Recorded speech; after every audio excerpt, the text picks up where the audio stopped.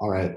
So when we left off last time, we were able to submit our form and able to, count the responses to these poll questions. So that's cool. But the first thing that's missing here is that there's no CSS for our site. So we need to talk really quickly about how to add CSS, how to add static files into our application. So first, what I'm going to do is I'm just going to create a folder for static files. So this is going to be independent of any one app in my project. It's possible that we'll have a logo for our application, for our project, and then many different apps might use the same logo for one example. So we're going to have a static directory called static right here at the root of our project. And inside of that, I'm going to make some subfolders for different types of files that might be requested, such as CSS. And then inside of there, I'm going to make a file main.css. So ideally, I would like, I want to see the body get this background color red. That's how I'll know that I'm loading in my style sheet correctly. So what I need to know now, well, first let's go to the index.html, add a link tag, style sheet. So what is the href now for my link tag? That's my next question here. So I need to figure out what URL I can request in order to receive that CSS file. So Django does have like kind of built-in defaults for where you can put your static files and what URL you can use to request them. I think those defaults are kind of weird and ask you to do a lot of work for something that's not actually super useful. We'll see more when we get to React and as we get to deploying our Django applications, that we're going to have to reorganize our static files in kind of a different way than what Django suggests in the tutorial. So I'm using this kind of different organizational pattern because I think it's simpler overall and it's more similar to what we're going to need down the road. So I think this is just kind of easier all around doing things this way. I have my static folder outside of the app, outside of the project, right next to manage.py. Inside of that, there's the CSS, main.css. So what I want to do now is go to my settings file, and I need to tell Django where it can serve static files from. So there is some default setting that I don't think is very smart. So I'm just going to override it. I don't remember how to do this offhand. So I just Googled for Django static files. Here's my Google search, Django static files. Very top result is their official documentation. And you can see there's a few different ways to do this, which is common in Django. There's many ways to do things. You got to figure out what's right for your situation. But this is what I'm looking for. So I'm going to put this into my settings.py, and this is going to specify what folder Django will serve static files from. Put that right there. So base_dir/static. So what's base directory? So that's defined up at the top. It's just the location of this file, the settings.py, but then goes to the parent's parent. So out of the polls project, and then should be looking like in this folder. That's the base directory. And so then I'm saying my static folder is just in the base directory /static. And then I don't even need that. So this is how I tell Django that my static files are right in here in static. And then here I've declared static URL. This is saying that this is what the client can request in order to access our static files.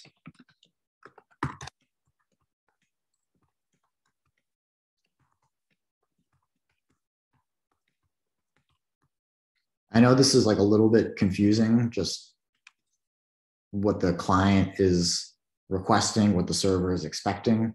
I would definitely recommend you guys play around with this on your own in order to get a sense for how static files work, how you can organize things, how you can't. So this is the URL where the client can send requests to ask for static files. And this is a directory where we will serve static files from.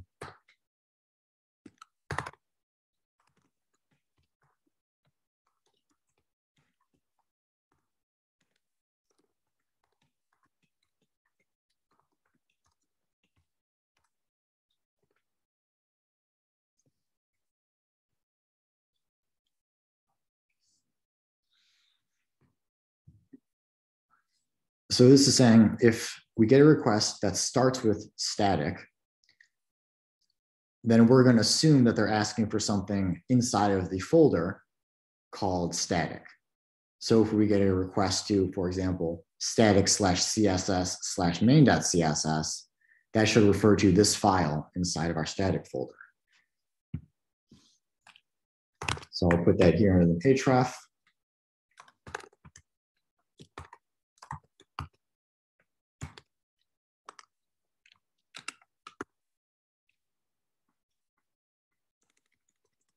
And I only loaded this on the home page, so I have to go there. And now we see it. Looks like I have successfully loaded my CSS file in. And so now I'm getting this red background. So that's cool, that worked. So if I needed to make JavaScript files accessible to clients, I'll do that in kind of a similar way. Images, do that in kind of a similar way.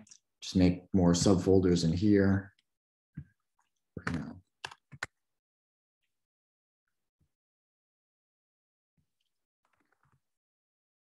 Something like that.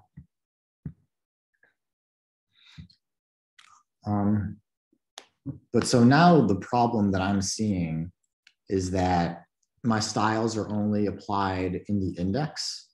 And maybe this is like base styles, or if it's Bootstrap, for example, I want to put this in every file. So I need to find some smarter ways to avoid duplicating code. That's kind of the next thing that we're going to cover. But before we move on, does anyone have any questions about how I'm managing the static files here? Michael? Yeah, so I got a question. So in the settings.py, it says that the static URL is static /. Mm-hmm. So how come in the index HTML we have to still put static / in the href instead of just like CSS main? Well, how does it know that we're looking for static files? Oh, okay, I get you.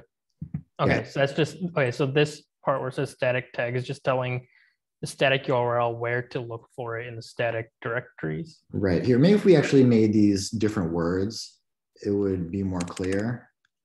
So this was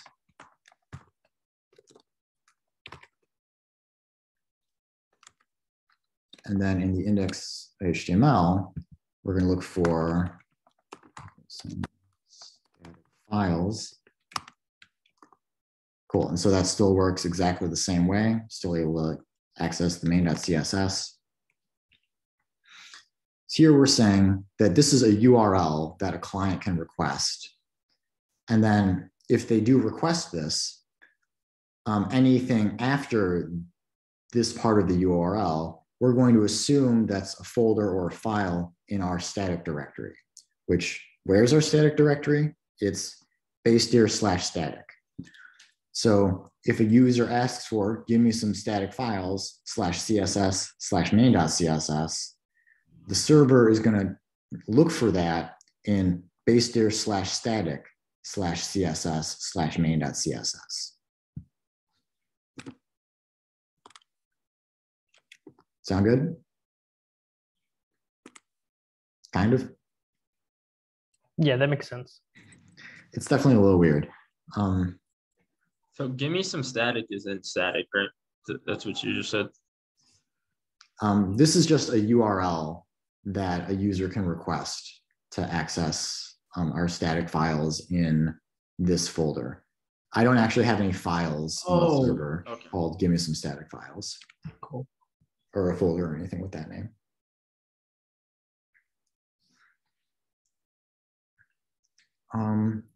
Do we have other questions before we move on?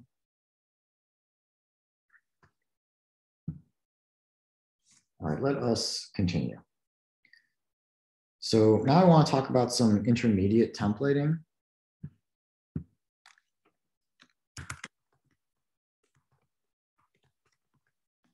Starting with include.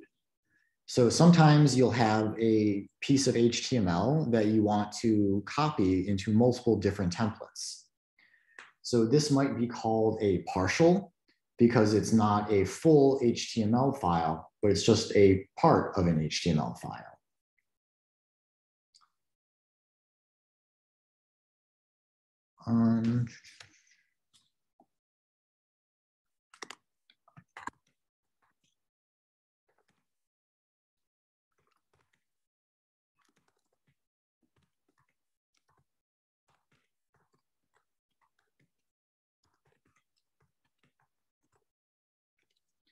So for an example, let's say, I have a newsletter or whatever for my polls app, and I want people to subscribe to it.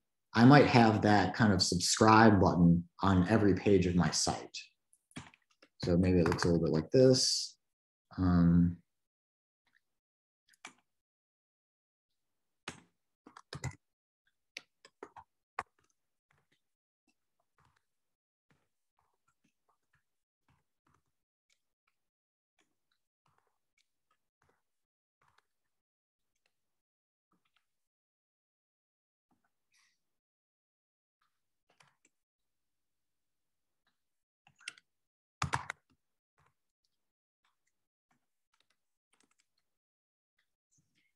So something like that, that could be a button that, maybe we have on every page of our site because we want to make sure people subscribe. But I wouldn't want to copy and paste this same code multiple times because A, that's extra effort. But also if the button changes in the future, then I have to change it on every page where it appears. And that creates the possibility for errors because I might forget it in one place.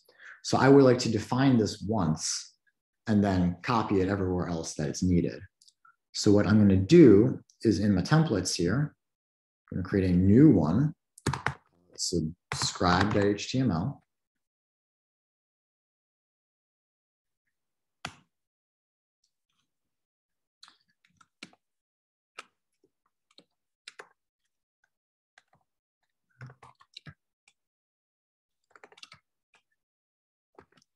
Cool, so I just cut the content out, put that in there. And then instead of putting the actual button, I'm going to use another Django template tag. And we will include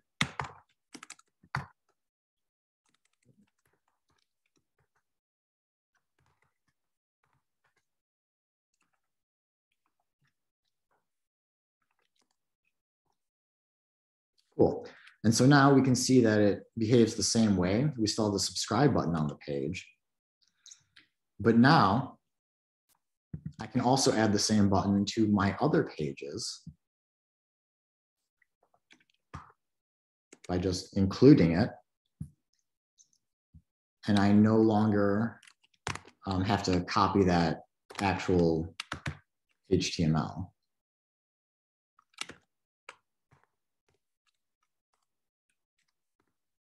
So here we got the subscribe button. I go, what's up?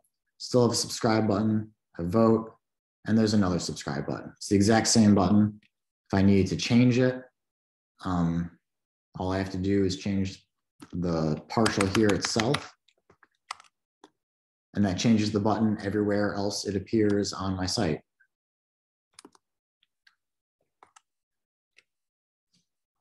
So that is include. Hopefully this one shouldn't be too crazy complicated, but let's stop for questions now before we move on. There's just one more topic.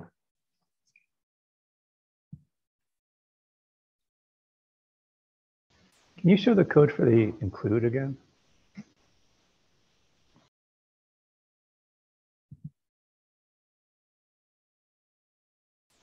And does that include the same method that we imported for when we use it in other places in the non-HTML files? That's a good question, actually. I think it's not.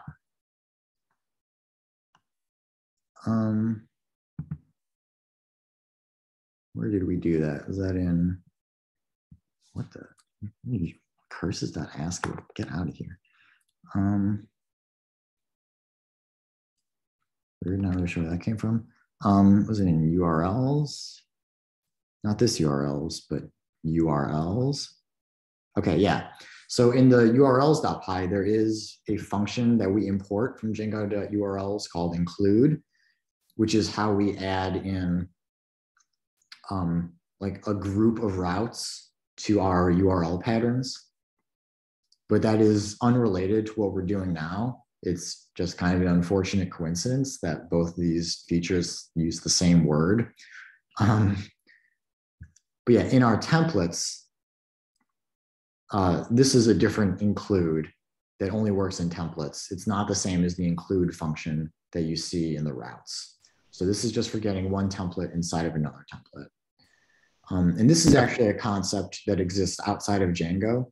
Lots of templating systems in other languages as well are going to have this concept of include and then also extends, which is the next thing I'm about to show you. Jake? So if you wanted like a nav bar on every single one of your pages, that's something you can just put in static and then do the include in like all of the templates? Or is there a way to just say like for every single page I want this nav bar to be on there? Mm-hmm. Yeah, that's a really good question. So for one thing, I wouldn't put it in static. The nav bar would still be a template. It would have some data that gets passed in to render it. So it would be in the templates folder. But what you're saying is that like with what I know now with include, I could add the nav bar in, every page, just like include the nav bar or whatever. But that would get still even a little bit redundant. I would be including that on every file in the same place in every file.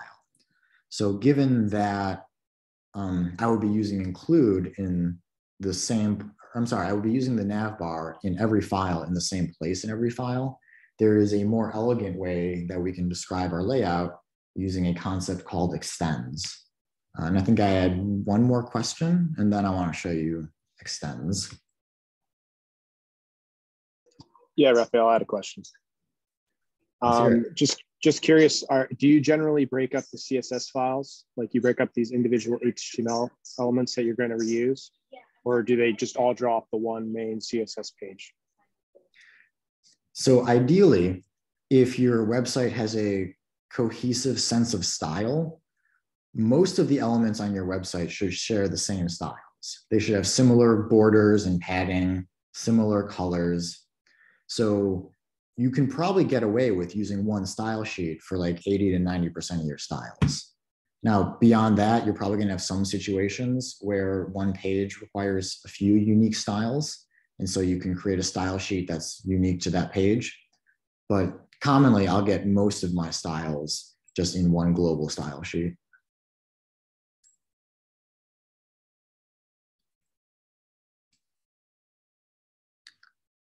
Do we have more questions?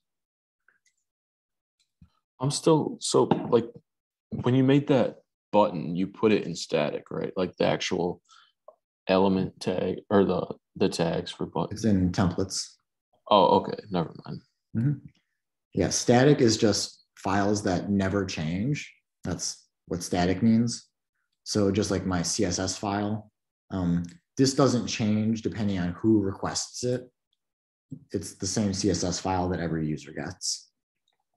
Okay, got it. For some reason, I thought you created the button in static and then like did include for each one of the templates, but never mind. Yeah, not quite. On that same note, if you're going to use your images static, is that only if they're files from a computer? Like if you were just trying to link to a file you got off Google Images, are you still going to put it in the static, or would you just use the link? Yeah, if it's like on the internet somewhere, you can just use a link to public URL. Like that's how we're going to load in Bootstrap. Still use the Bootstrap CDN. They give you this HTTPS URL. This isn't in my static folder. This is on the JS Deliver CDN. Cool. So yeah, my files that I wrote are going to be in static, and they're going to be included like so. But plenty of files won't be. That's fine. Like external files will have external URLs. All right, so we got a lot of duplicate code here, you know, the head, body, or whatever. What I want to do is define one HTML element or one HTML file for my layout. It's going to have all of the common elements. And then in that layout, I'm going to define some blocks, which are kind of like empty placeholders that my other HTML files will fill. So we're going to make a new file here, call it layout.html. So this is going to have HTML, head, body. We're going to put a header on here. So every page is going to have this header.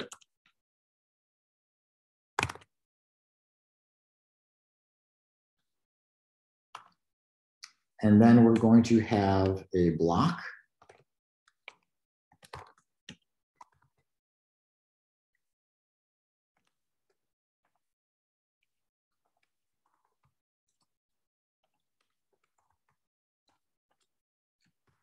So note that here, this block is empty, and that's just fine, because the layout doesn't define the content. It's just saying that this is where the content goes. So other templates will define content that gets inserted in here. But we can also define blocks with default content.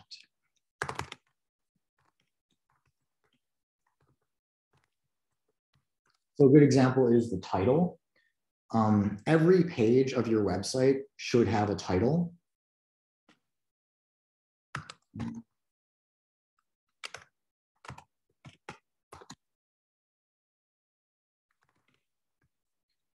So for SEO purposes, every page of your site should have a title, but it's very likely that like 95% of your pages will have the same title. So here,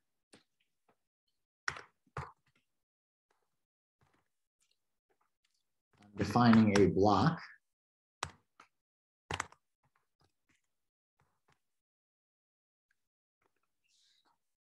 But this block has default content. So if we try to load a template that doesn't specify the title, then we're going to use this title instead, because we want to make sure that every page has a title.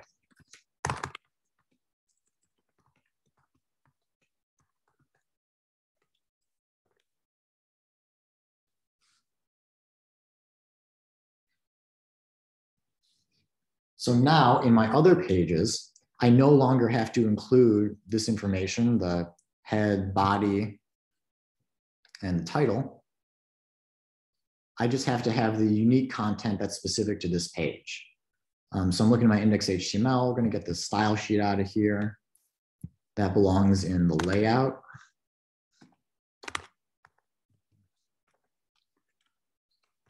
Then don't need HTML, head, body, background, indent these.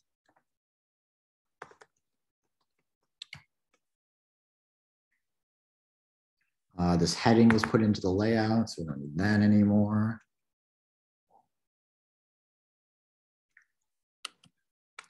So now this is the actual content that I want inserted into my layout.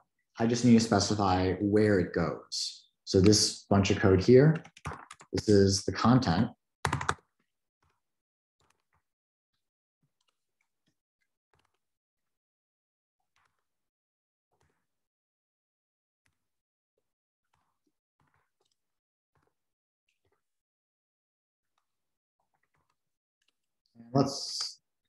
Yeah, I'll just leave it like that for now.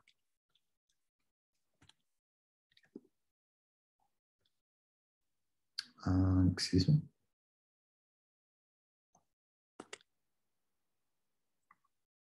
Do you need to extend the layout? Probably.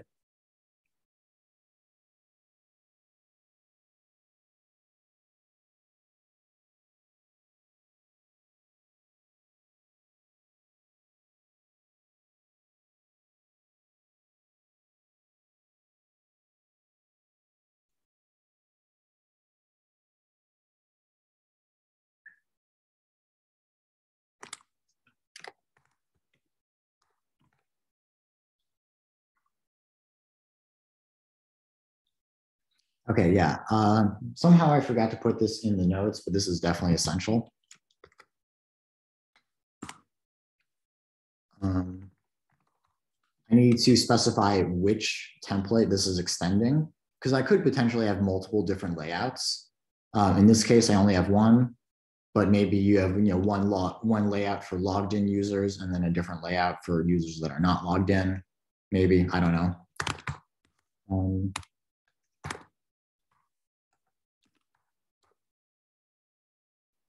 Extends layout.html.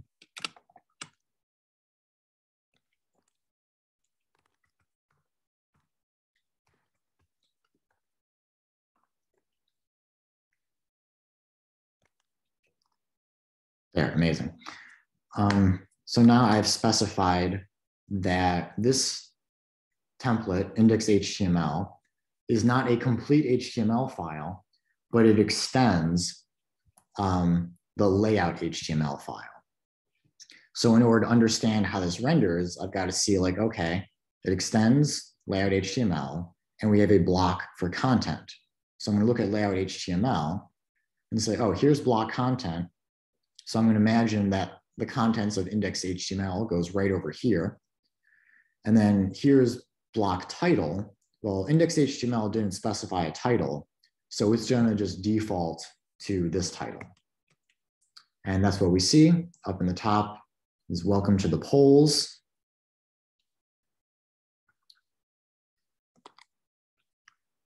So now let's do the same thing to our other pages. This is the detail page.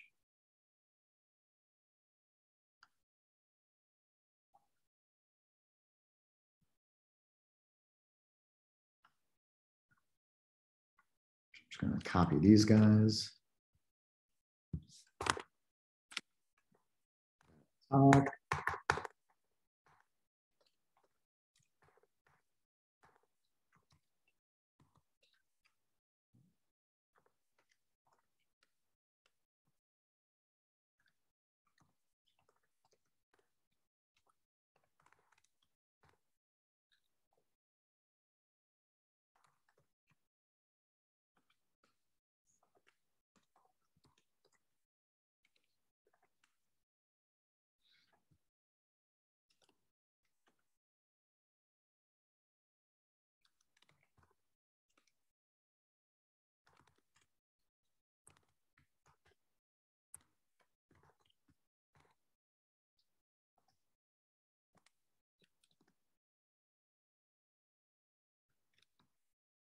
So yeah, here we're on the first page. We can click a question, check out what's new.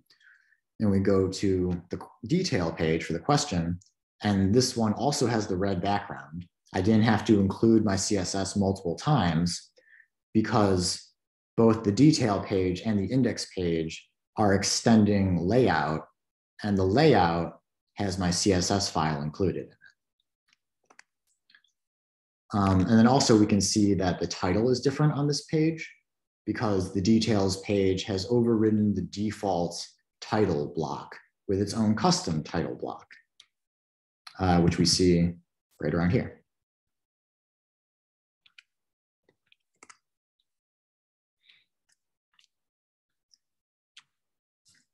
And yeah, so that is extensible layout, basically.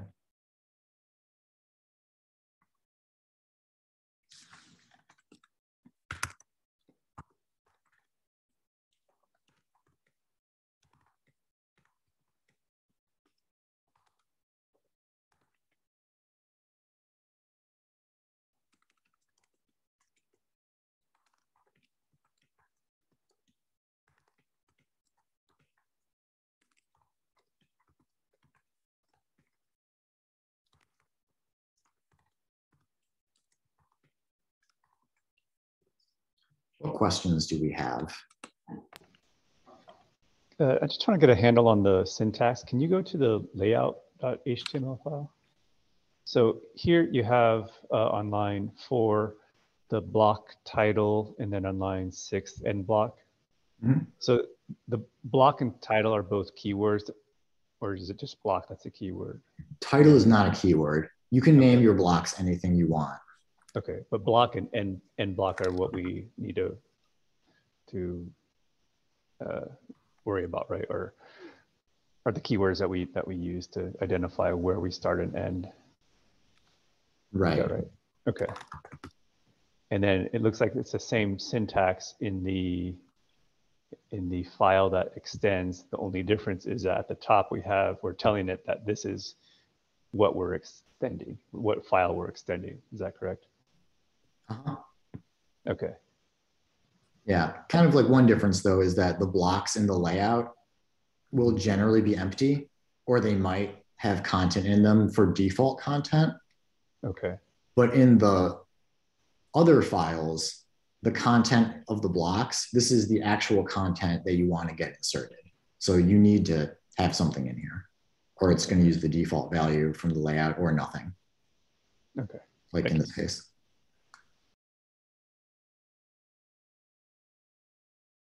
What other questions have we got?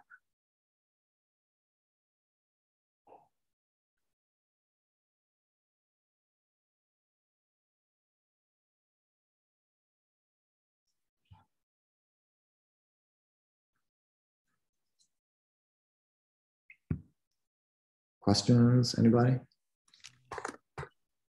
Yeah, I have a question, but it's backtracked a little bit. Could you show us again how it is that you link the URLs from your app into your project? Because I know in your project URLs, you linked it to the app URLs, correct? Yeah. So in my project, polls project, start at urls.py, like my table of contents. Currently, we only have one chapter, let's say, in our table of contents. They're saying we've got a whole bunch of stuff at polls. So this is a URL that we can handle, polls/whatever/whatever. And those are all being handled by the polls app.urls file. So polls app is this folder here, this Python module. URLs is inside of it, urls.py. And so here, this is showing a more specific set of URLs that we're prepared to handle, such as polls, polls/ID, polls ID results, polls ID vote. And these are the functions that handle those. So views.index from .import views. So dot is the same folder. We imported this views file, which should have a function in it called index. And that's this guy right here. So this gets the request object, do a little processing, put some data into a template, and then send the response to the user. Thank you. You're welcome.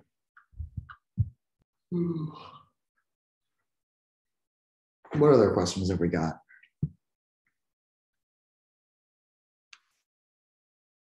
Justin had a good question. If you have any VS Code extensions you'd recommend for Django or, kind of utilities like that. Mm-hmm. So I just did a quick look. Apparently they exist. It looks like there is specifically something that helps with Django templates. I'm going to install this. I have no idea what it does.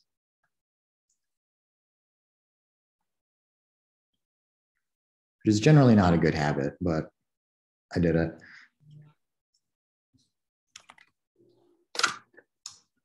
And I guess it's colored a little bit differently now, so that's nice.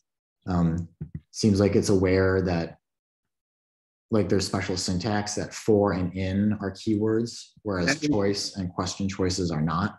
I'm a fan. That is nice. I guess it's cool. I'm probably not going to uninstall it at this point. I just don't really use extensions too much in VS Code. I feel like a lot of people get lost in just configuring their editor and they don't actually spend enough time like writing code. And also I've just switched editors so many times at this point that I've like wasted enough time configuring editors, whereas like the time I've spent learning to code is much less of a waste, and it feels like. For sure. That's a really good point. It really is a rabbit hole, and it's a fine line. Like kind of what I've come to is like, if I can get my editor to help me with things that humans are bad at, like identifying typos, then that's good. But other than that, especially when learning, I think you have to be careful. Yeah, definitely though, if you know you're bad at something, if there's something that repeatedly gives you grief and causes you to waste time, you should ask yourself, like, there's got to be a better way to do this, and then look for solutions for that. So, you know, for sure, if you have a hard time reading these Django templates and you feel like you lose a lot of time on that, you know, maybe I would look for an extension and I find one and it highlights things for me. And so great, that solves a personal problem that I might have been having. And in this case, I think it's a nice extension because syntax highlighting is pretty useful and very low complexity. Like I don't have to know how this works, really. It just kind of colors things automatically in a pretty useful way. Whereas other extensions, you know, can maybe dramatically change your dev environment, and maybe they don't play nicely with other extensions, and then things get weird after a while. So I try to minimize the number of extensions I use unless they're very useful and low complexity. Yeah, I don't, yeah, extensions get kind of crazy, but I just like I like extensions that help with uncomfortable keystrokes, like doing an open bracket, %sign, close bracket. Like if it just like, you know, kind of gave me the other half of that so I didn't have to uncomfortably manage keystrokes, that's, you know, just things like that is kind of nice. So for that, you don't even need an extension for that. You can just get like snippets, are basically what they're called. Yeah. Okay. So it looks like Django provides you some, but I would never think to do that. I would just make my own. Just if you know that there's something you type out a whole bunch, you can create a little like keyboard shortcut for yourself. So like there was a time when I used to write lots of HTML boilerplate and I got kind of sick of doing that millions of times over. So I created a little keyboard shortcut for myself. I just type comma HTML and then hit tab, and it replaces that with an entire HTML boilerplate, including a title tag with my cursor right in between the opening and closing tag. Because that was very useful to me at a certain point in my career. I don't write so much like HTML boilerplate anymore that I think I've like forgotten about that shortcut, and on a computer I don't use anymore. But that's definitely a thing you can do. It's really easy in Vim because Vim is all about remapping your keyboard. So you can just press any series of keys and have it do whatever you want. But lots of editors also have like built-in support for snippets. Yeah, I use Vim macros a lot for similar reasons. And like you, I went through a phase of like lots of editor configuring. And now, I mean, there are a couple of things I like that I keep, but I've gotten pretty lazy about it. But it depends again what you're doing. And everyone has their own approach kind of too, as you're seeing, and everyone kind of figure out what works for them. And like I think it was Skylar's using PyCharm, and I'm a fan of IntelliJ stuff. I I don't use too much of the fancy stuff they provide you. I think the one thing is for technical interviews, just be aware, I don't remember the name of these services, but you may be doing it through an online service like LeetCode or something where you've got a browser window and that browser window has like a little text editor in there, but you're not going to have all the extensions that you're used to, especially for Python and JavaScript. That's just something to be mindful of when learning, and then especially during interview prep.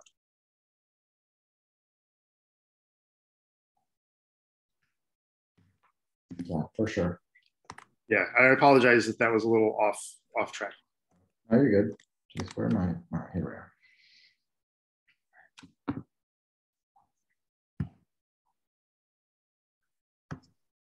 Question, Raphael. What's up? What are some alternatives to using Django? Because I hate Django. So other server-side frameworks. So if you want to stay in Python, there is Flask, which is another server-side framework in Python. It's much simpler though than Django. So it's typically used for smaller applications. If you want to be a full stack JavaScript developer, if you love JS and just want to use it on your server, Express is the most popular Node or JavaScript based server framework. If you like Ruby and Rails, well, there's Rails. I just want to put my 2 cents in for Rails. I think it's like an amazing and mature framework. Obviously, you have to like be working in Ruby and want to work in Ruby. But I've also never worked with Django, but I've worked with Rails and they have a lot of similarities. I've never used Rails, but I always thought of it as a framework for unpretentious people to just get work done. Yeah, it makes a lot of stuff really easy. It does have a lot more magic, I will say, like even relative to Django. Yeah, there's like a spectrum of frameworks. Some are more magical, some are less magical. So like Flask is very unmagical. It does exactly what you tell it to and little else. Whereas Django is trying to save you a bunch of effort and it does a whole bunch of stuff automatically, kind of assuming that you're trying to solve a very large problem. So if for some reason you find yourself in the PHP world, it's a very good chance that you're going to be using Laravel as your server-side framework. This is pretty dominant these days. Apparently Twitch is built with Laravel. Who knew? If you're in the Microsoft world, you're probably going to be using C#.NET as your server-side framework. So this is also kind of similar to like Django and Rails. It's very mature, very sophisticated, solves a big problem for you. A lot of magic probably. But I've never used .NET before. I've never used .NET either. I know some folks who do, and they really like it. And I'm kind of, I think once you get some experience and you do the same kind of thing like 4 or 5 times, then you're kind of like, all right, I'm ready for a framework that has some magic and like solves these problems well. And it seems like .NET does that really well. Yeah. So again, I've never used it, but everyone that I've heard of using it says only good things about C#.NET. If for whatever reason, you went to computer science school in the 80s and you're writing Java full-time now, Spring is probably the server-side framework you're going to use with Java. I don't think I've heard of anyone using anything else in Java for like 10 years. So I guess this is a very popular Java server framework.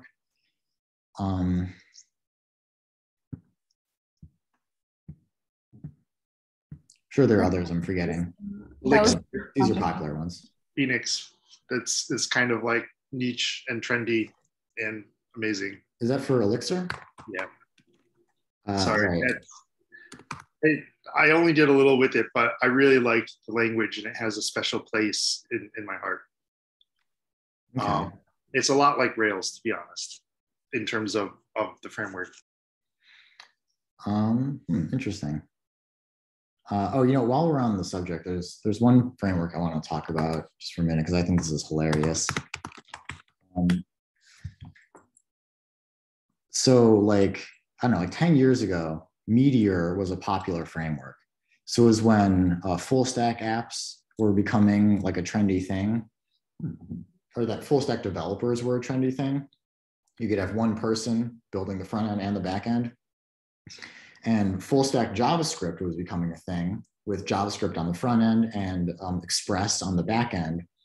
And some people got this brilliant idea that what if we just had a full stack framework? It doesn't even try to separate front end from back end. You just write one code base and that it runs everywhere. So at some level, that just like doesn't make sense. Like the front end and the back end run on different machines. So like they are different code bases. Like, so at some level, this like doesn't actually work the way it's advertised, but it's a very magical framework that lets you pretend like you're accessing the server from your front end. So some people liked it for a while because it makes development a lot simpler if you just do things the Meteor way. I never really liked it because it felt like too magical, like combining the front and the back end. I'm sure there's all kinds of security concerns that are harder to think about because like Meteor doesn't even show you the difference between the front and the back end so obviously. But I think what really killed it was over time, it just got outdated. It had some dependencies on like older projects and like they didn't update Meteor. So some people in the community decided that they wanted a more modern version of Meteor.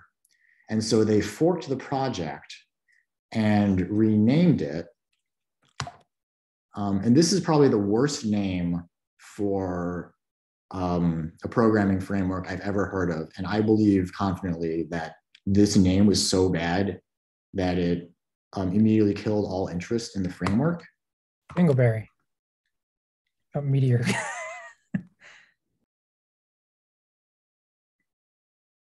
Yeah, this guy. Bad. Meteor, a Meteor alternative.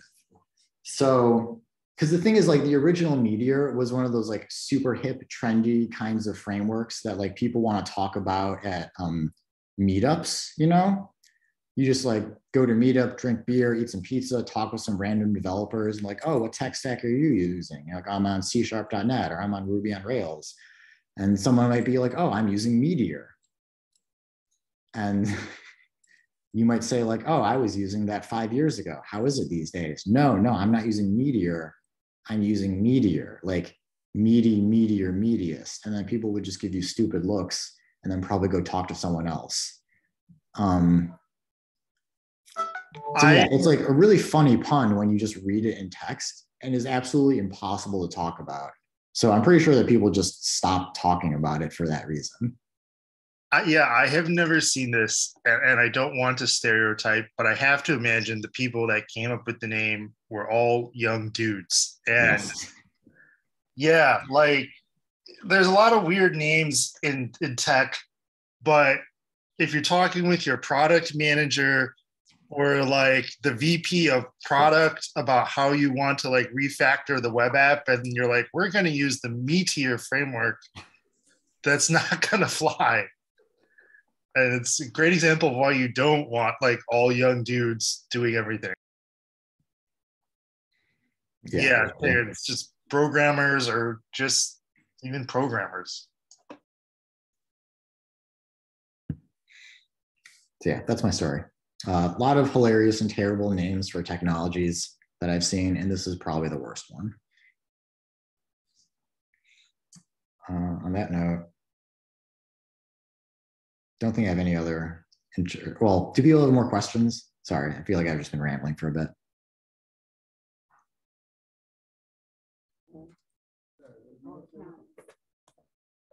Could you just show again how you linked the details to the layout, like the detail, the results?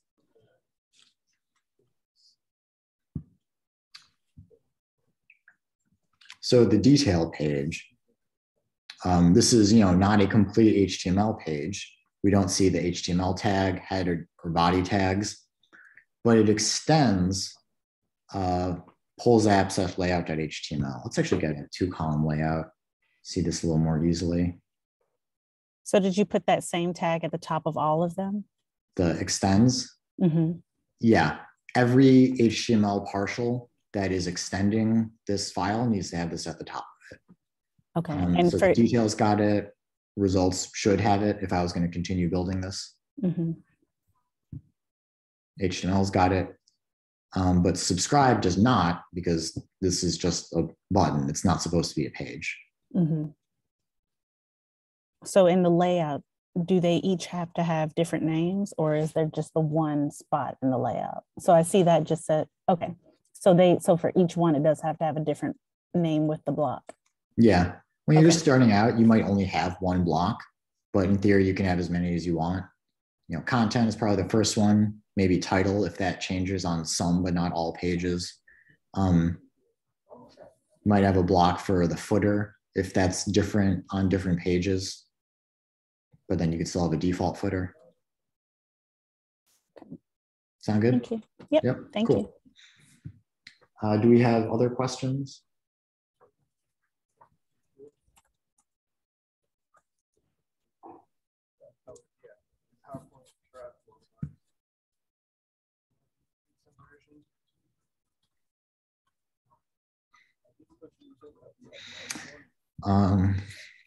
Is there anything that you haven't covered that we're gonna need to know how to do for tonight's assignment?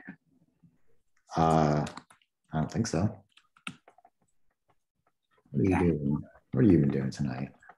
In tonight's assignments, I saw that the CSVs were converted into JSONs. Is that gonna mess up the function about opening the CSV files if it's in JSON format instead of CSV? Where are you reading? In data, they got converted from CSV to JSONs, but then inside the classes, when it goes into opening up the data, I think it's in class person,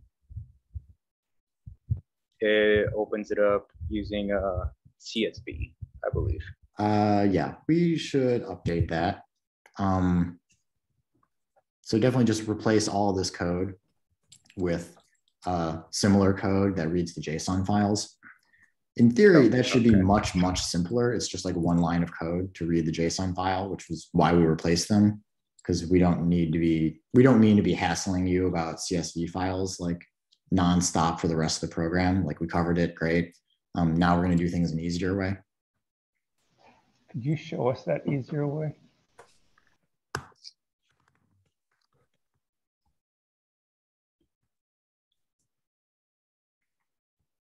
Which of these sites do I dislike the least? Jeez. Docs, here we go. So yeah, it's built into Python, but you do have to import it. So we'll import the JSON module. And then it's got two methods that we need to worry about. So yeah, JSON.dumps, you give that any a list or a dictionary or a list of dictionaries, dictionary of lists, and you pass that in, and then it returns a string of JSON representing that data. And then the flip side of that is JSON.loads, where you give it a string of JSON data, and it returns an actual Python data structure, like list of dictionaries, etc., that represents that JSON string. So this should be much simpler, just one line of code for either direction. I imagine we still have to like open the file in the normal way. Their Micah? Oh,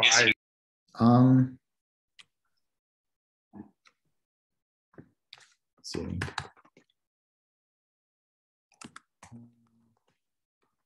There might be a shortcut you can take. Let's see what Geeks for Geeks says.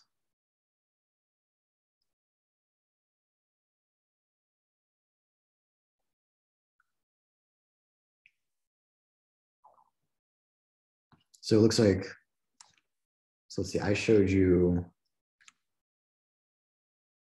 see, I did show you JSON.load, but it looks like, okay, so you have to open the file object, but you don't have to read the file manually. You just pass the file object to JSON.load, and then that gives you a list. So maybe one extra step for reading it from a file, but it doesn't look too bad.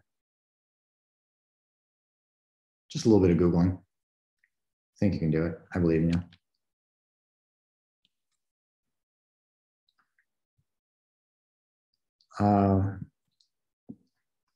Does that answer your question? Do we have more questions?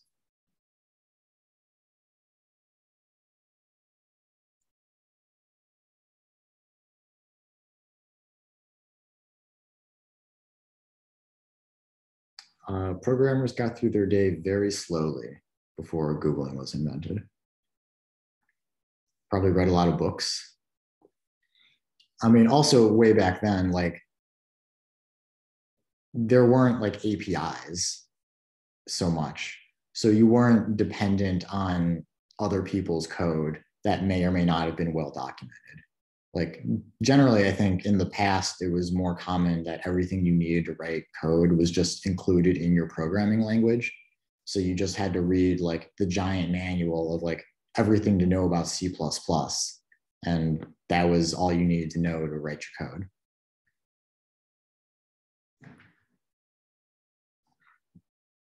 It's not like now where we have all these like frameworks and we have to look up their specific documentation when they were like, you know, written 6 months ago. So it's probably still under construction or whatever. Yeah.